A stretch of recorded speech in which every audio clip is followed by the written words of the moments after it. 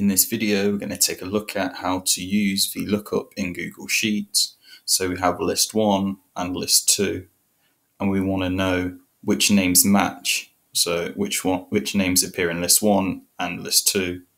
And we've got this column here to find out which ones do match. So first what we want to do is highlight the data for list 1, right click. Then we want to make our way down to define named range.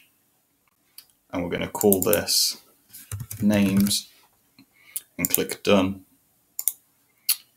And then in this cell here, we're going to type equals VLOOKUP.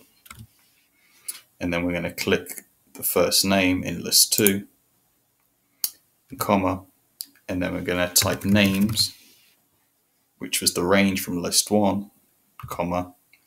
Then we're going to type 1 because it's column A is defined as number 1, comma, and then we're going to type false.